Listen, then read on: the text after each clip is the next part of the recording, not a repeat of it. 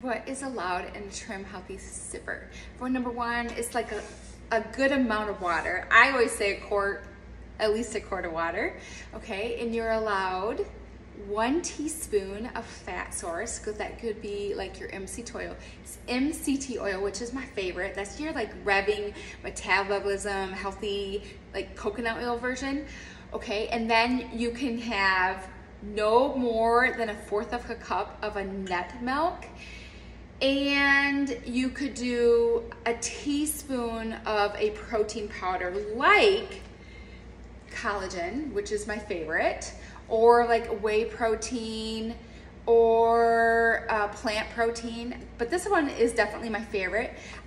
Not all of the sippers have these things, but those are the guidelines. Less than a teaspoon of oil, less than a teaspoon of a protein source, lots of water, and then your flavorings, like low glycemic flavorings. And of course you can have stevia or a sweetener, okay? So those are the guidelines for a sipper. This one is Good Girl Moonshine, and it doesn't have anything like that in that. It just has apple cider vinegar, ginger, and then a sweetener if you want, okay? Then I have another one here that is a favorite, and it's lots of water, and it has a couple limes and some coconut flavoring and a little bit of stevia. Okay, so there's so many options, but there are ones like the shrinker that shrinks your fat cells. That's made with this oolong tea.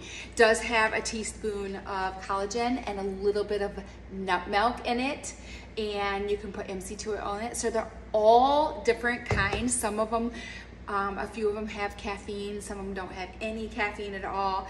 Tons of varieties, and made to boost your hydration for sure, to give you like joy because you're drinking something so delicious, and there's so many different flavorings, you will never get bored.